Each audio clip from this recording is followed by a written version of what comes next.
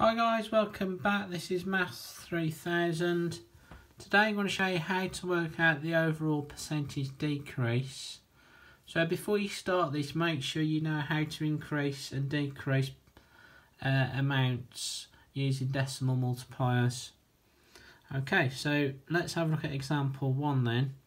So in year 1 the price of a house goes down by 8%. In year 2, the house price falls by another 5%. Work out the overall percentage decrease. So let's have a look at our decimal for our first year. So it goes down by 8%, so we need to take that 8 off 100%. So that gives us 92%. We now need to convert that 92% into a decimal by dividing by 100, which is 0.92. So that is our decimal multiplier for year 1. Do the same for year 2 then. So in year 2 the house price falls by another 5%.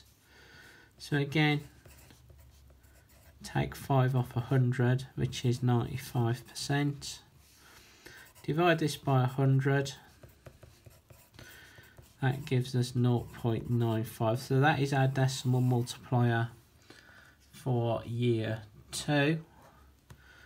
So to get our overall percentage decrease now, we can now multiply these two together. So if we get our calculator on this one, so 0.92 times 0.95, that gives us 0.874.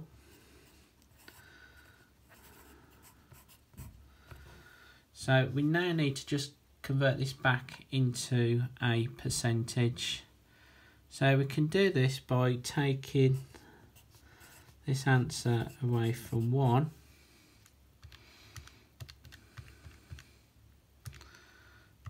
So that gives us 0.126. And then times that answer by 100 to convert it into a percentage. So that is 12.6%. So that is the overall percentage decrease. So let's move on to example 2 then.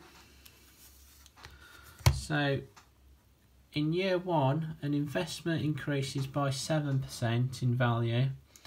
In year 2, the investment goes down by 20%.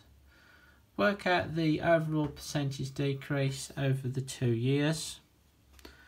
Okay, so in the first year this time though, it increases by 7%. So since it's an increase, we have to add the percentage onto 100, so that's 107%. We then need to convert that into a decimal by dividing by 100.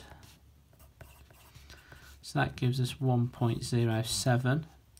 So that is our first decimal multiplier. So if we do the same thing for year 2, so in year 2 it goes down by 20%.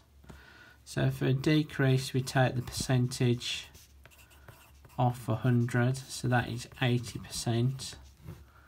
So you can convert 80% into a decimal by dividing by 100, which is 0.8. So that is our second decimal multiplier. And then we just multiply these two decimals together. So 1.07 times 0.8. So if I put this on the calculator, and that gives us 0.856. So we just need to now convert this back into a percentage. Do this by taking that decimal away from 1. So that is 0.144, and then multiply it by 100. And that gives us 14.4%. So that is the overall percentage decrease. So if you like this video, make sure you like and subscribe to my channel. See you next time. Bye bye.